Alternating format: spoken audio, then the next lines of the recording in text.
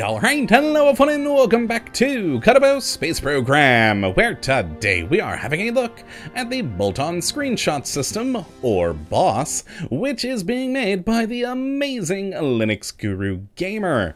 And what this glorious little piece of work looks to add into the game is a very useful plugin that allows you to take screenshots at much higher resolutions than your current game screen settings would normally allow.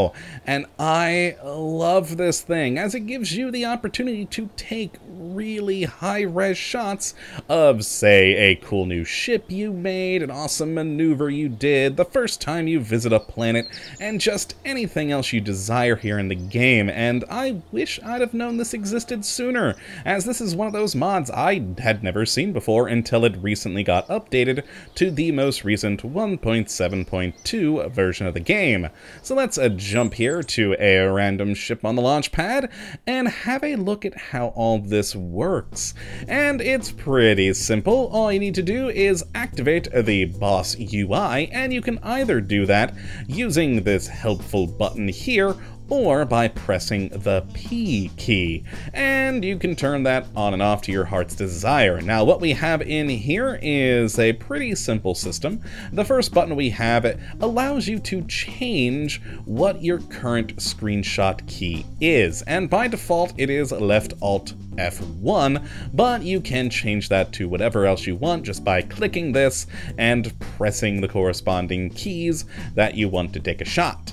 Now, the next thing we have here is the super sample value, and how it does create the more higher resolution images is by super sampling. And this number here will determine how much it does it by.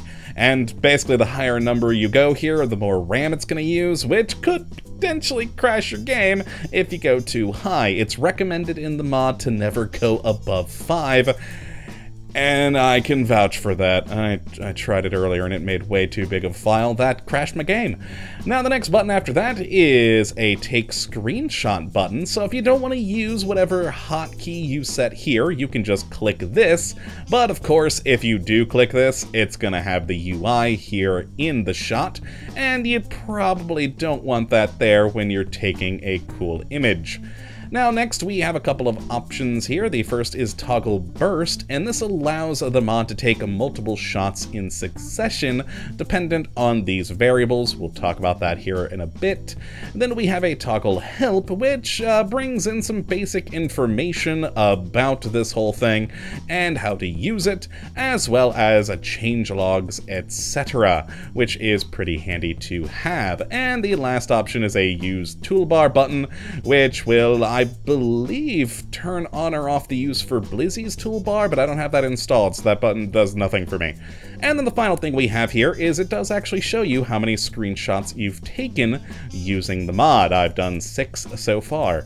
So let's talk about the basics of taking a screenshot, and with the super sample value left here at 1, that will take a shot at the standard resolution that you're currently using. So for me, it's 1920 by 1080.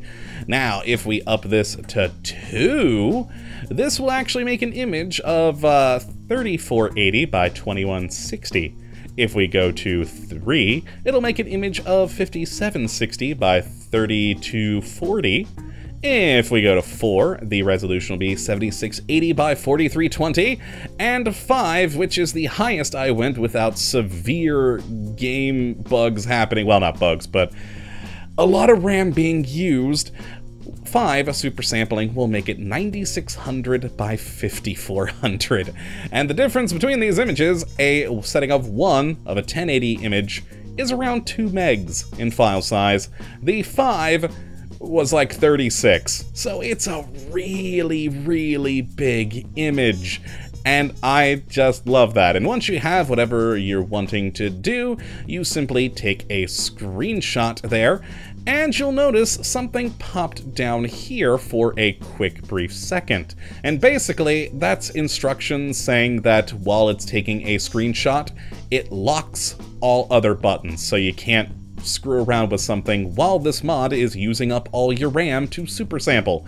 And the higher you go with this and the super sampling number, the longer that is going to stay there for. Because again, it's using a lot of RAM to do this whole thing.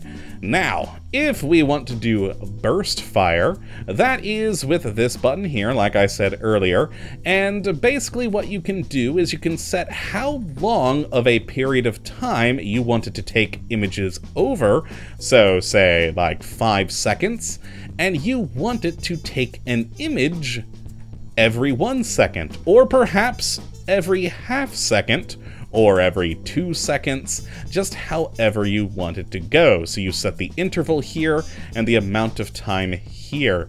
And if you do want to do it in decimals, like a half a second, you do need to type it out as 0.5. If you just go 0.5, it doesn't seem to like that very much. So yes, if we did that, we're gonna get 10 images out of this, and all we need to do, now that toggle burst is toggled on, and we have our settings, we just need to take a screenshot, and there you go, you can see it taking all of those images. And yeah, it's pretty great. I really do like that burst setting, so if you are wanting to get a cool time lapse or something along those lines, that is the way to do it. Or if you're just like launching a ship or doing a maneuver, you can set the burst, and it will work out pretty well. And yeah, that's really it for the bolt-on screenshot system. It's pretty simple, but very useful. I just love having the ability to take a much more high-resolution image.